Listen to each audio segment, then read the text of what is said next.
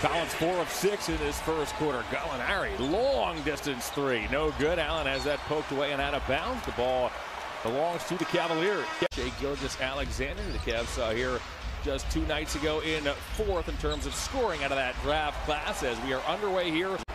Gallinari guarded by JaVale McGee out around the perimeter. Euro steps his way into a turnover.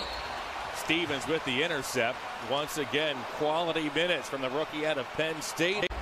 Gallinari guarded by JaVale McGee out around the perimeter. Euro steps his way into a turnover.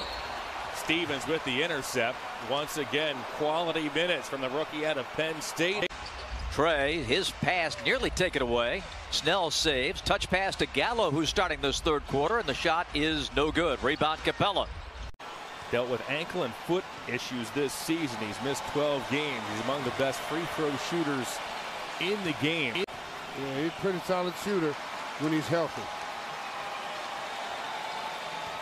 Up and happy. Especially to see a guy like Wade who's just been grinding over the last 2 seasons. Snell pockets a corner triple, and the Hawks are back on top, 63-62. Out of Atlanta, Gallinari for 3. Each team now has hit 9. The Hawk lead is 5.